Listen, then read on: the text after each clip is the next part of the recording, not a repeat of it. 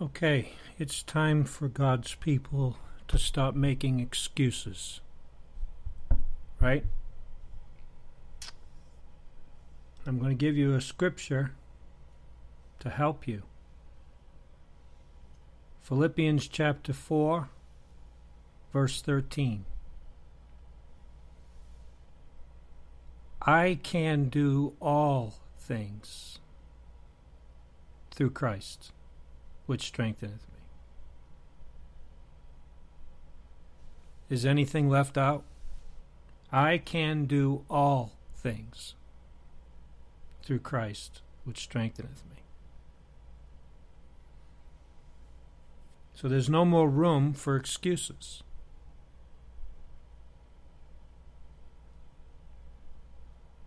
How many times we hear, I can't do it.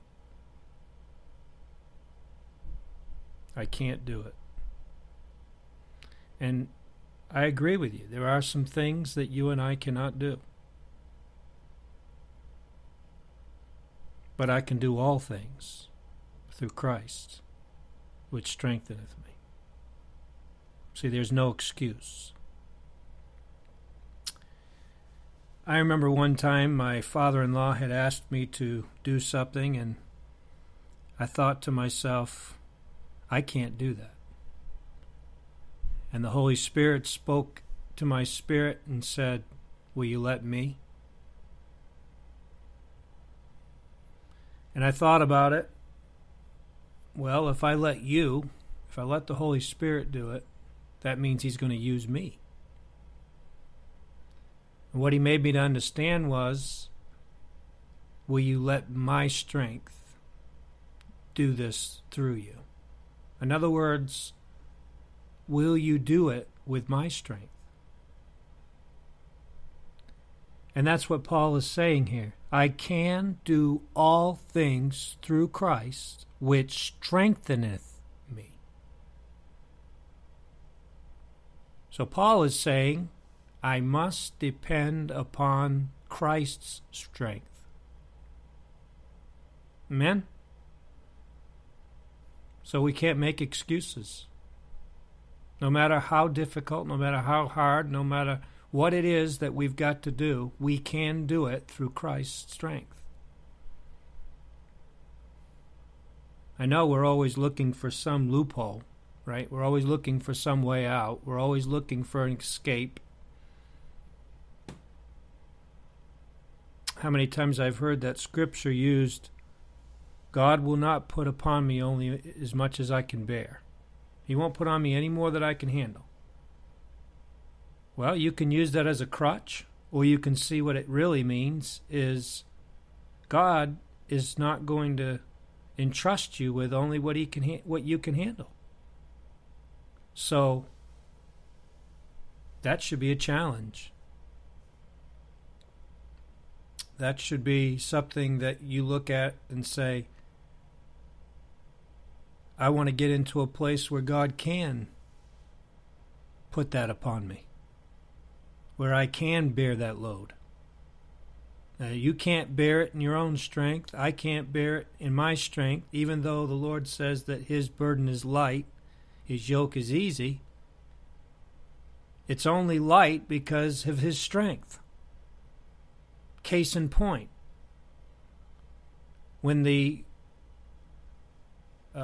priests were carrying the Ark of the Covenant on their shoulders, they had to go great distances carrying that ark on their shoulders. It was very heavy. And they couldn't just put it down whenever they wanted to.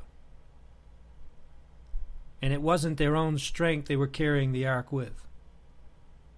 They were carrying it on their shoulders, but it was God that was empowering them. Are you listening? So that's why it was such a terrible sin when David learned from the Philistines how to roll a cart around on wheels.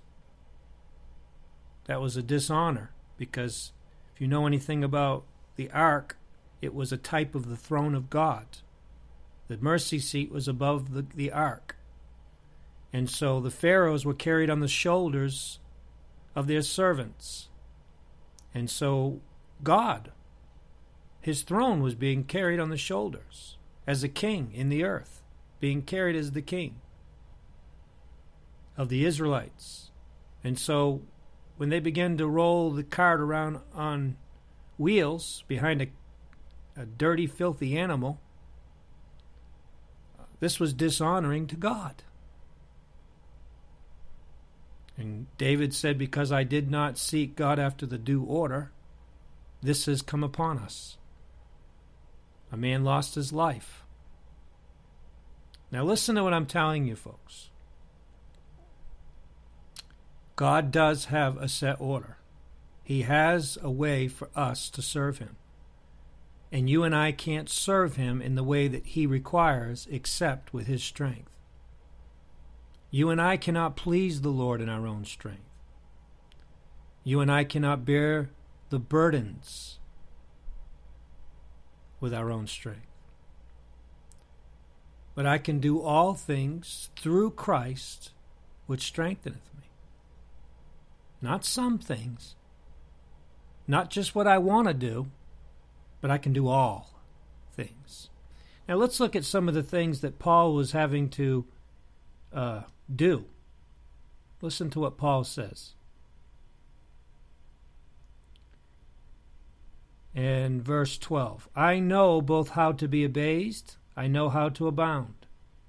Everywhere in all things I am instructed both to be full and be hungry, both to abound and to suffer need. I can do all things through Christ which strengtheneth me. Now, remember the things that Paul the Apostle had to endure. Many different things he had to endure. Imprisonments. Different times he was in the deep, in the sea. Beaten with rods. The list goes on. The different things that Paul the Apostle suffered, he couldn't have done it without the Lord's strength. So let's, you and I, stop making excuses and start leaning on him, right? Start leaning on the Lord's strength, because he is able to do exceeding, abundant, above all we could ever ask or think. Let's stop limiting God. Let's stop looking at our own power or our own ability, and let's start looking to God's power and to God's ability. If God ever asks you to do something or has you to do something, he's going to give you what it takes to get the job done. He'll never ask you to do something without giving you the ability, without giving you the equipment. He will equip you for the task. So there's no room for excuses. Not one time should there be any excuses to the believer. We have no excuses. Amen? All excuses have been removed. We cannot make an excuse anymore. Now, if we've heard the truth and we know we can't make excuses and we're not willing to lean on the Lord for his strength, then it is sin. It becomes sin. So after you hear this message and you choose not to lean on the Lord, you're in transgression, friend. When you try to make excuses why you can't do what the Word of God requires. Amen. I don't care if you're dealing with an addiction, whatever it might be. God is able to deliver you. Even people that are not even saved that go through detoxes, they're able to do it through the process. They go through with withdrawals, and they go through all different things they have to go through, sweats and everything they go through to be clean. Well, do you think you and I are going to be exempt as we go through the detox process spiritually? As God takes us through the fire to be purified, to be detoxed? No, there's going to be some suffering as the Lord weans us away of those things that we once felt like it was our life to do. Now, there's people today that they think alcohol is their life. They think drugs is their life. They couldn't live without them. They have to be weaned away from those things unless God works a miracle and delivers them in one moment. He can do that. People that need deliverance from nicotine, from smoking cigarettes. People that need deliverance from a lot of different things. And, hey, unless God gives you a miracle and delivers you right on the spot, yeah, you're going to go through withdrawals. Yes, you're going to go through a process where you're being weaned away from those things. It's a process of sanctification. It's a process of purging. But we must continue in His Word until we receive full deliverance, complete deliverance.